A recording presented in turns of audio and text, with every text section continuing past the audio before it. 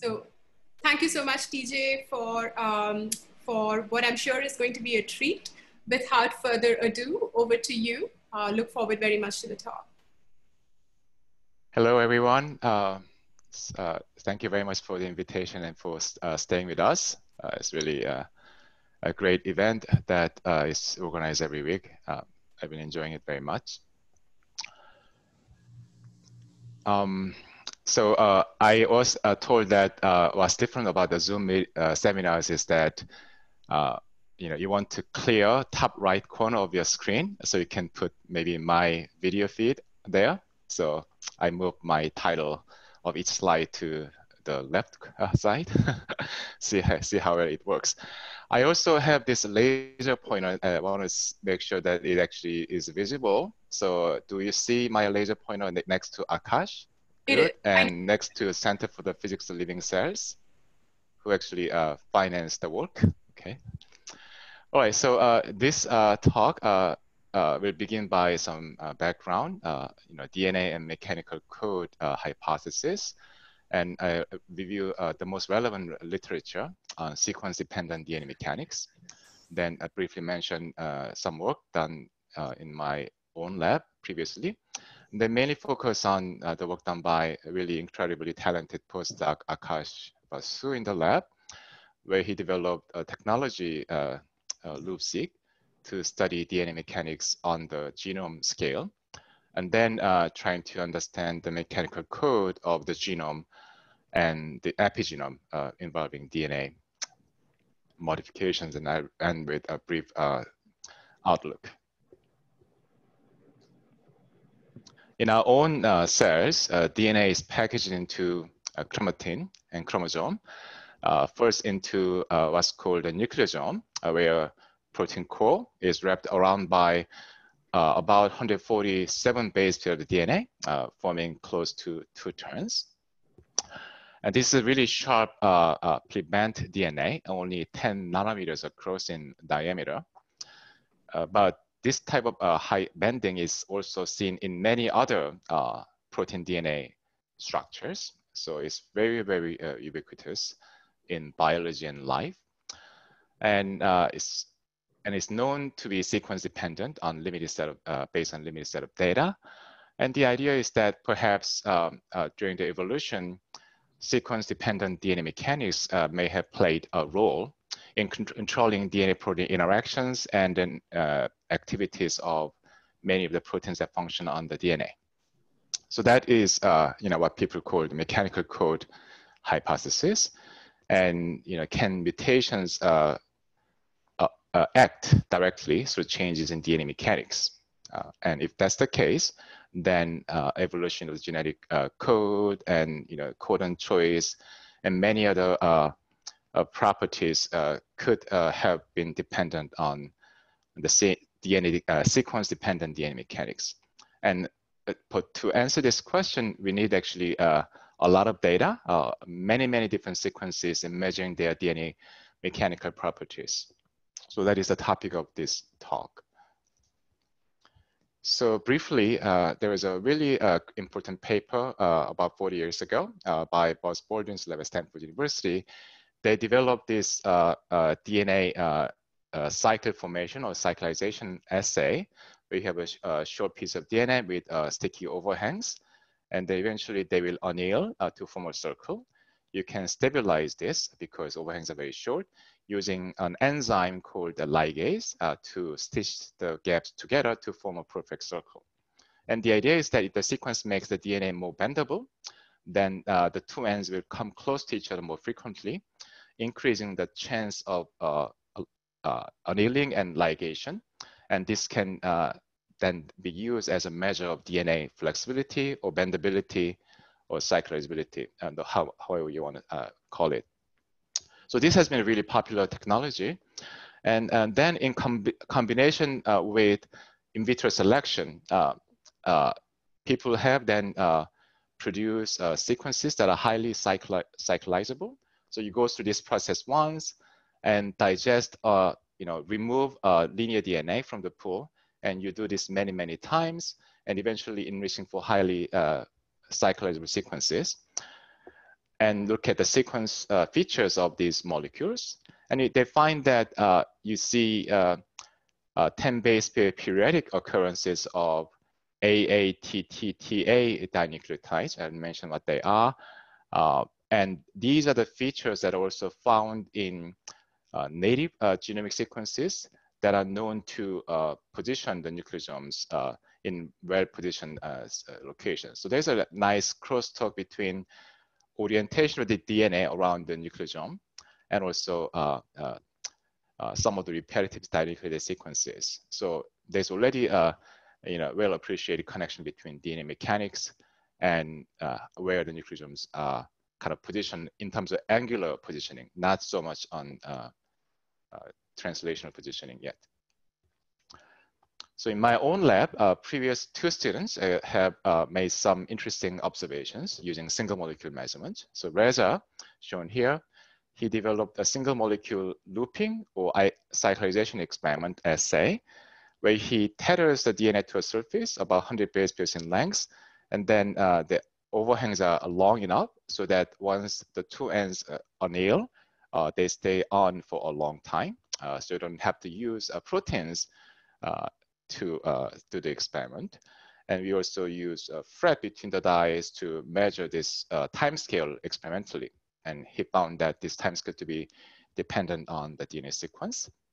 And the idea is that if looping occurs more quickly that a DNA sequence makes the DNA more bendable. Tui, in her work, she combined optical tweezers and single molecule fret to apply force to the nucleosome ends and to measure fret signal caused by DNA unwrapping from the protein core.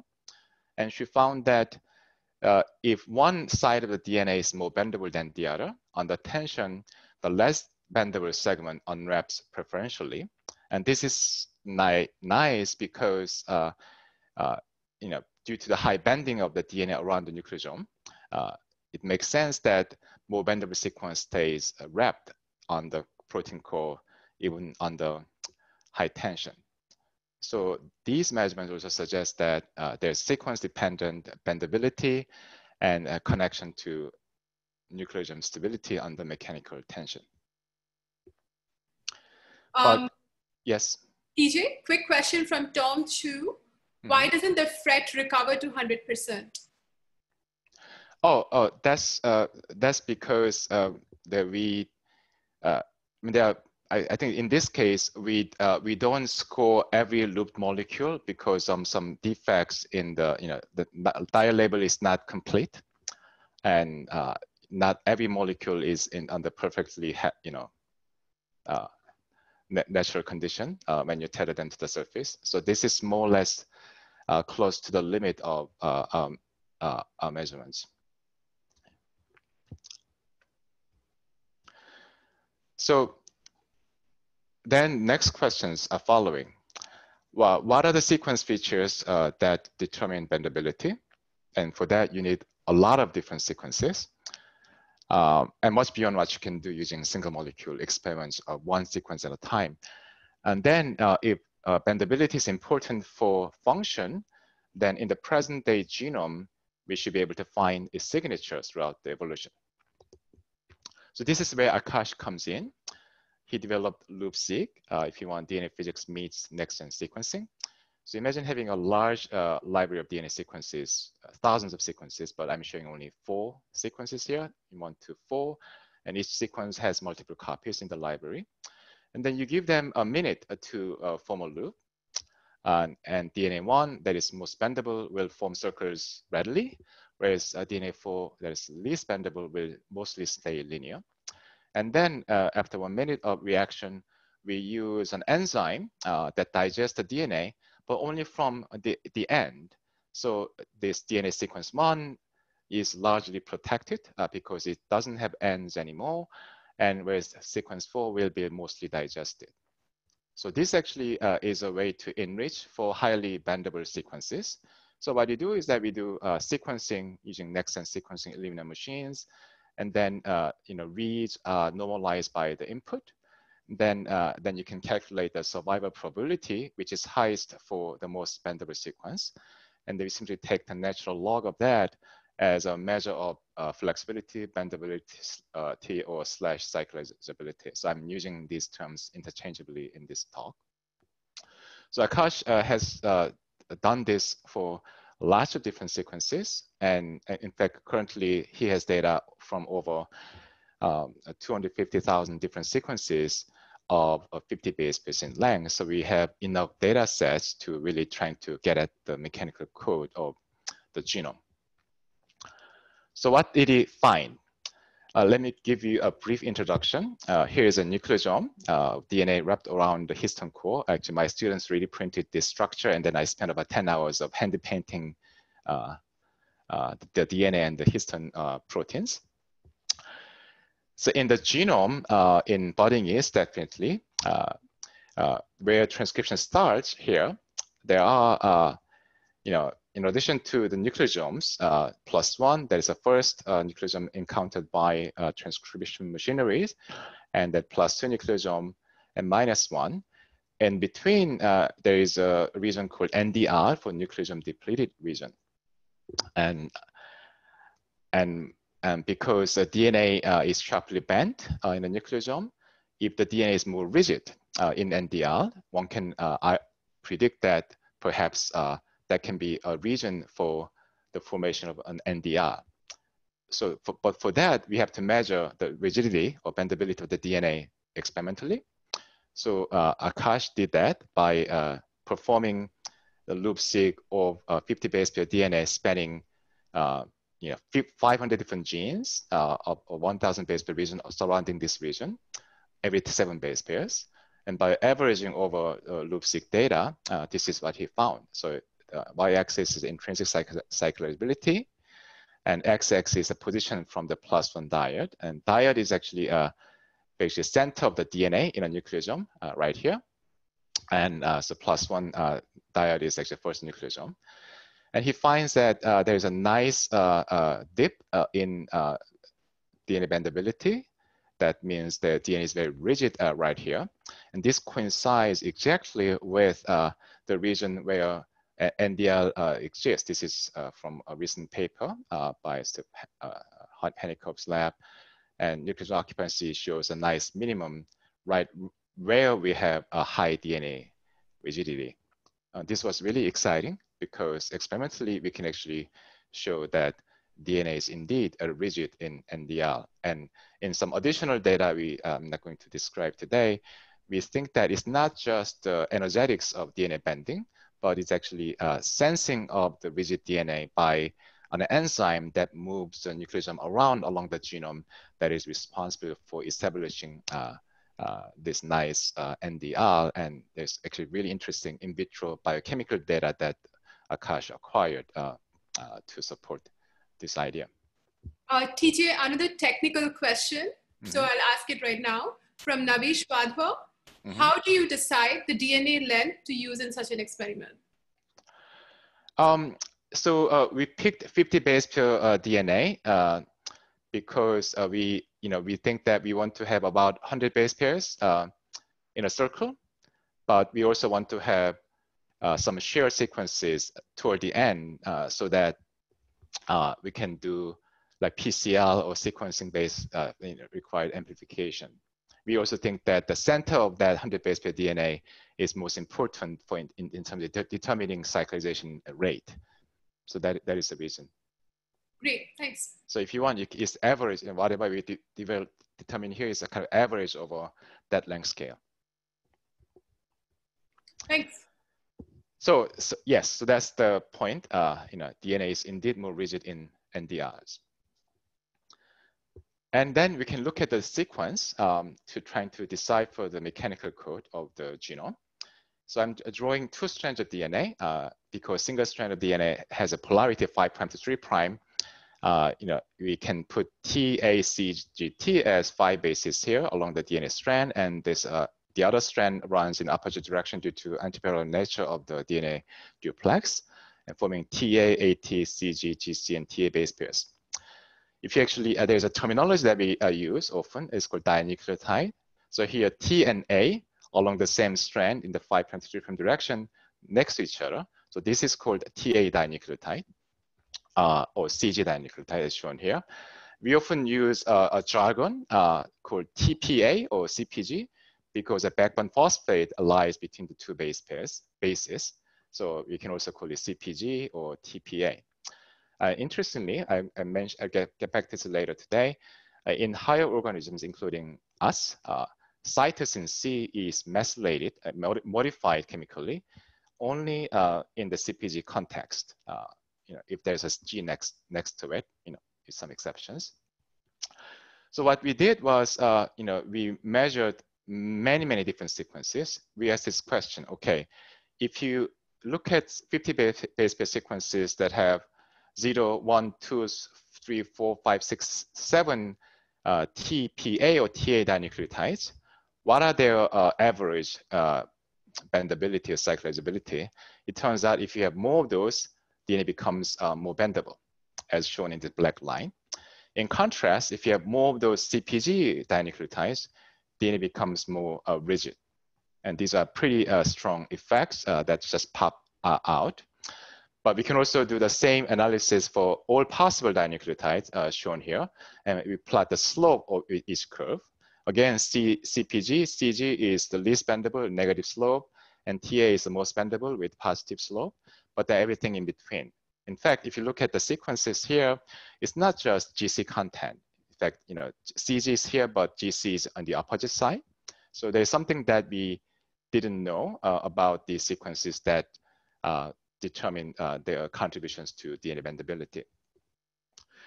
We can become more ambitious. We can look at triple of bases, trinucleotides, and see what they look like. So these are all possible trinucleotides.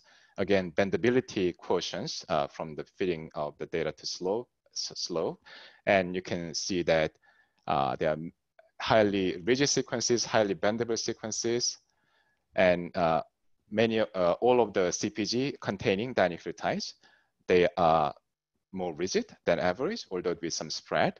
And all of the TPA containing the dinucleotides are uniformly bendable. But notice that 3 letters actually code for amino acids in terms of genetic code, during translation.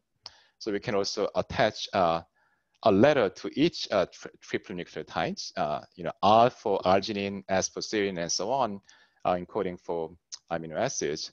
And it turns out, for amino acids that have multiple synonymous codons, such as arginine, you can see R is actually all across the range, so that if you want, you can actually choose a certain bendability contribution for an arginine without, changing the amino acid if you change the DNA sequence, and so on. And there are many other examples. And tryptophan W here shows up only once, but its value is right in the smack in the middle, in the average. So the idea here is that genetic code has an intrinsic potential for optimizing local bendability without having to change the amino acids encoded by the DNA. And perhaps this could underlie some of the present-day sequences. So that idea. Sorry, TJ. Robin, did you have a burning question or one that can wait till the end? I can wait to the end. Okay, TJ, back to you. Okay, thank you. So then next is, we actually have enough data. In fact, Akash measured bendability across the entire chromosome, chromosome 5 in budding yeast. And he averaged over all of the nucleosomes in that chromosome, bendability across the DNA sequence, around the center of the nucleosome or diet. And he finds that DNA is more bendable in the middle and less bendable at the edges. And makes sense because nucleosomes next to each other are connected by a linker DNA of 20-30 base pairs in budding yeast, and they don't have any selective pressure to be bendable, right? So it's more bendable in the middle and less bendable in the edges. And in fact, if you divide the data into different groups, depending on how far the nucleosome is away from the transcription start site, we find that this nice contrast is essentially is especially pronounced if you look at nucleosomes that are deep into the gene body, 7, 8, 9, 10, 11 nucleosomes. That is very striking because we didn't realize that gene body nucleosomes are well positioned based on other kinds of data. And so the next question is, could you have achieved this nice contrast in the gene body nucleosomes, if you didn't care about the DNA mechanics during evolution? So what Akash did was he first measured the native sequences, bendability contrast shown here experimentally, and then he randomized the codons, but while preserving amino acid encoded, and then generate this sequence library experiment, chemically, and then perform the experiment. These are 4 different randomized libraries, and they all show that this nice contrast between the center and the edge of the nucleosome disappears if you randomize them. So this means that during the evolution of the, codon choice, nature must have cared about the DNA mechanics. So that was a really exciting moment in his research. Now, let me end by showing one slide about the mechanical code of the epigenome. I mentioned earlier that cytosine in higher organisms is methylated in the CPG context, and it's generally a gene silencing mark, although with some exceptions. So what he did was he had large set of sequences in a library, and he used an enzyme to methylate all of the CPGs, context cytosines using that enzyme. And then he performed loop-seq with and without methylation, and he plotted basically one against the other. And as you can see here, the red dots are the values for all of the tetranucleotides containing at least one CPG in the 50 base pairs. And for this red dots, we see that once you methylate the DNA, all the dots are now below y=x line, meaning that they all become less bendable, more rigid upon methylation of the DNA. Right, so this is a really general phenomenon, and we find that cytosine methylation makes a DNA rigid in all sequence context. What that implication is still to be explored. It could be changing nucleotide stability. It could be changing how the RNA polymerase negotiates with the chromatin template, and maybe chromatin modeling itself is changed. But really, it's really because our tissues have different methylation patterns of the cytosine, and there's a possibility that methylation can actually have an impact in how different tissues function through changes in DNA mechanics. So that's something to be explored in the future. So let me summarize. I told you about this idea that is in the field, that mechanical code may exist. And we have a new assay, loop-seq, to measure DNA mechanics on a really large scale of many, many different sequences.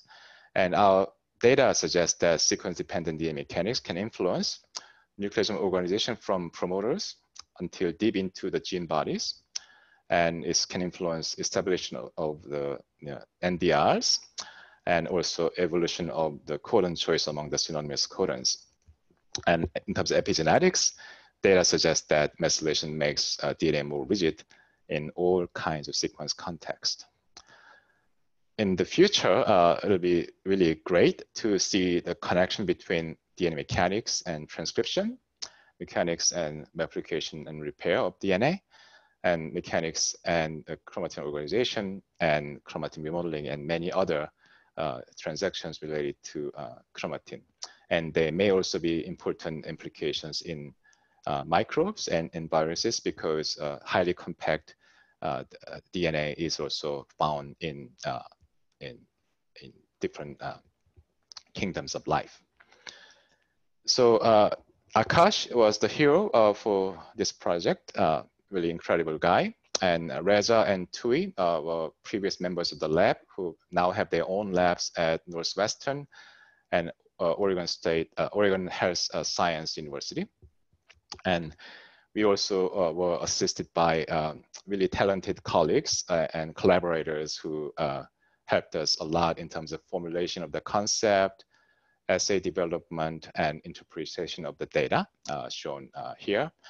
And funding by NSF, NIH, and HHMI, especially Center for the Physics of Living Cells in Urbana, that has supported this work in a sustainable manner for several years. Thank you very much. Thank you, TJ.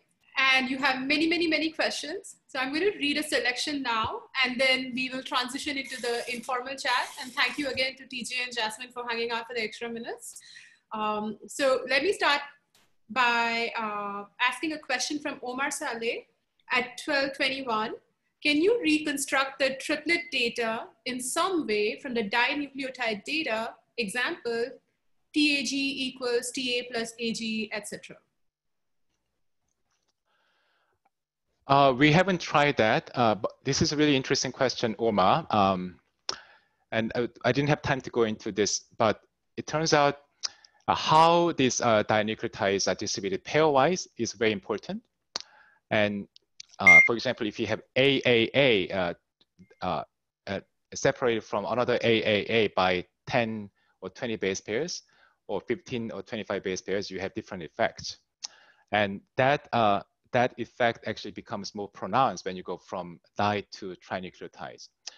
But the original question he asked, can you get the same data as, can you get the same information about 3 based on 2?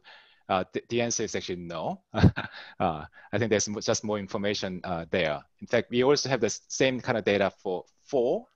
And there are also some new surprises that we didn't notice from dinucleotides. Sriram Ramaswamy at 12:17. Could you say a little bit more about the sensing of bendability by the enzyme? Yeah, so in that experiment that we have done with collaborators in Germany, Karl-Peter Hofner, we are using an enzyme called ENO80, and it has a domain that binds linker DNA. And it turns out if the linker DNA is rigid or difficult to bend, then the enzyme stops to work, right?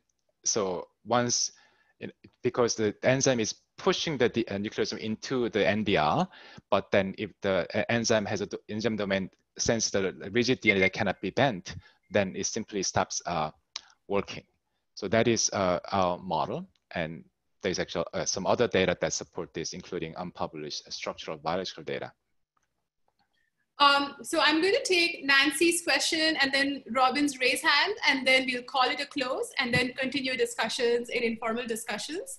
So Nancy Ford's question from 1222, interesting results regarding sequence-dependent mechanics. This has been interpreted in terms of bending flexibility. How much does twist flexibility matter?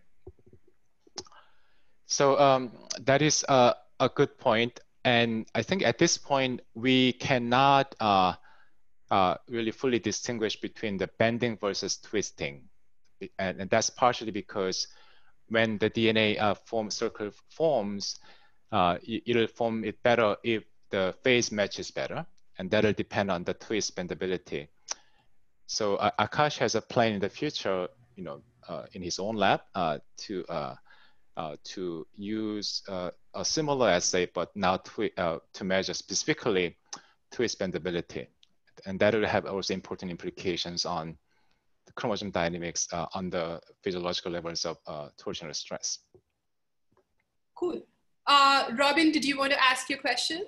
Yes, please. Thank you for the nice talk, Taekjip. Some years ago, Benjamin Widom published an extensive mechanical code for nucleosome positioning that wasn't based on mechanical experiments, but on, you might say, bioinformatics, where you look at the how often a particular DNA sequence is occupied by a nucleosome over different species. Have you tried to compare your library of bendability obtained from loop sequencing with Jonathan Widham's library obtained from bioinformatics? So that is a very good question. So generally, the sequence-based rules are derived from basically what is the nucleosome positioning sequences, right? They are largely determined by the GC content, and so in that sense, our data do not agree with that because if you measure bendability of many sequences and plot it against the GC content, we see a flat line. GC content has no effect there.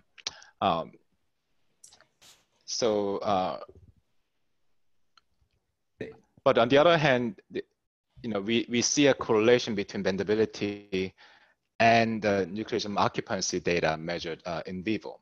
So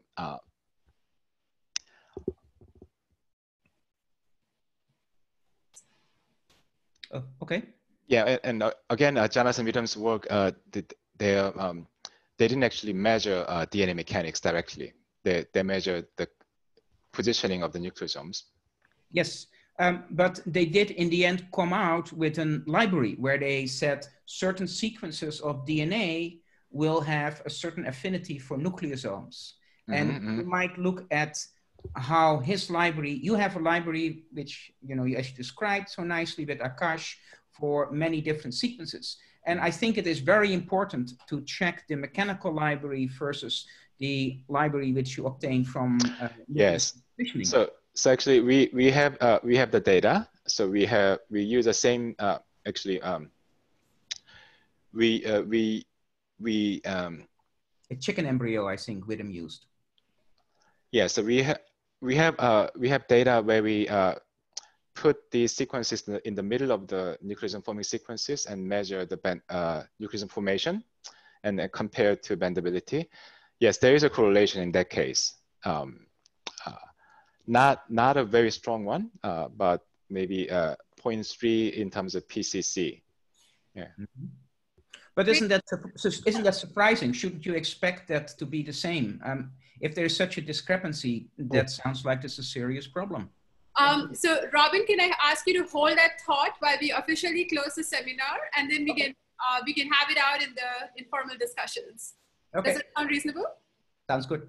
All right. Thank you all for being absolute champs with today's extra special edition of the BPPB seminar series. Special thanks to Jasmine and TJ. We are officially ending the seminar, but please hang out with us if you have the time, and we can start informal discussion.